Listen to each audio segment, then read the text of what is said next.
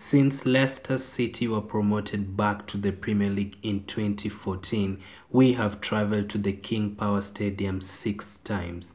In those 6 games, we have only managed to win once. Funny enough, that was in their title-winning season in 2015-2016. We've only scored 7 goals and they've scored 11. And literally the last 3 meetings there, they've beaten us in all 3 meetings and we've only managed 1 goal. Can we change our fortunes at the Leicester City Stadium? Let's hope so.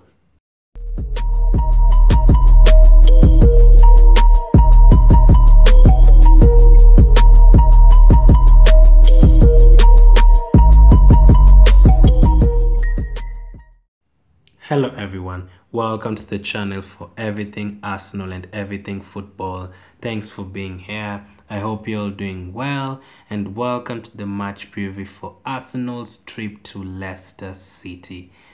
Big game is here again. I never enjoy traveling to the King Power Stadium. We never have a good record there. We never win our games there, as you heard in the intro. So in this video, I'm going to be taking a look at their record so far this season, our record at the King Power Stadium, the all-time record, and of course at the end, my lineup and my prediction for the game. So let's get straight into it.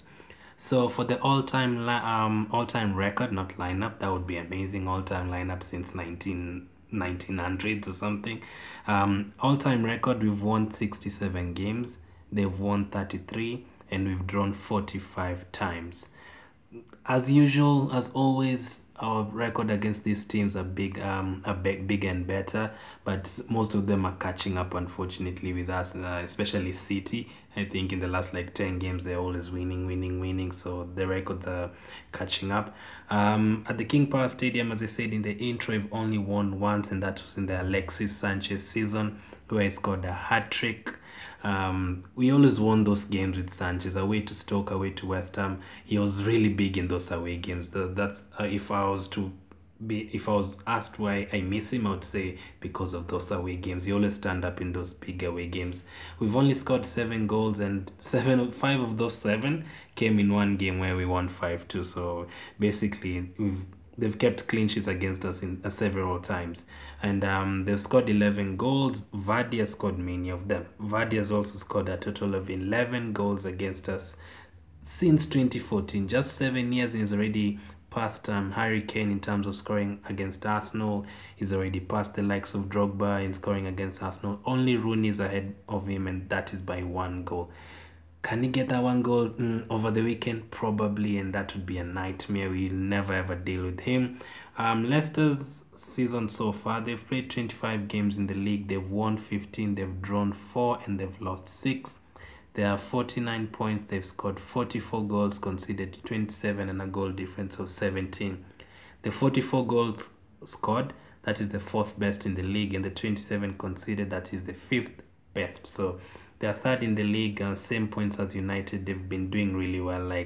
Since they won the league, yes, they dropped off for 1 season, but again, the last 3 years they've been very consistent European football. Although they were knocked out by Slavia Prague in the Europa League on Thursday, so that would be a downer for them. Maddison is also injured, so a couple of good luck charms for us, I'd say. Maddison has also been doing very well against us, so that is all you need to know about Leicester's season. This season, we've already played them 2 times, once in the Carabao Cup.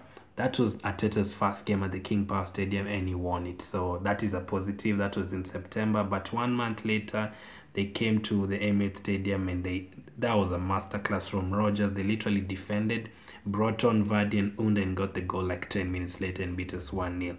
That was I think that was the start of the bad run, from October, November, December. That was one of the first games where it was terrible memories for us. So yeah, it wasn't good. It definitely wasn't good. Again, red cards for us. I think on the King Power Stadium, Mavropanos has picked up a red card for us.